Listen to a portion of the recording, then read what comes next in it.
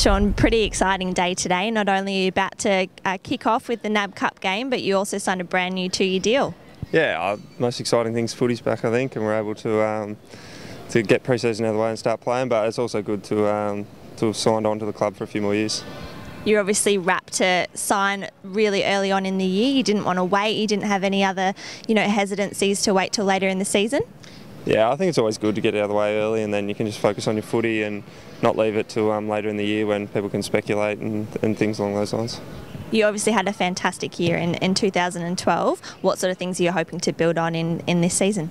I guess just not personally, but for team success, and we can go a bit further than we did last year. I think that's the main goal. And this week we also had Jack Siebel and Daniel Wells signing 3-year deals. It must be a bit of a buzz around the club with so many fantastic players sticking on board. Yeah, exactly, and you throw in there the first game for the year as well, and it's an exciting place to be around at the minute.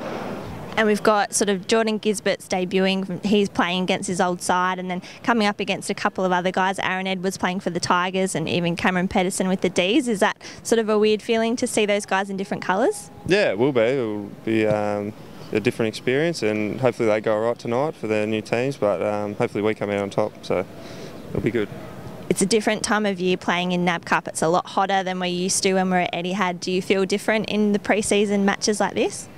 I guess I've already played one in Ballarat, and that was really hot, so it'll be interesting to see how it goes at Etihad, whether it's stuffy or not, but I'm just looking forward to getting out there.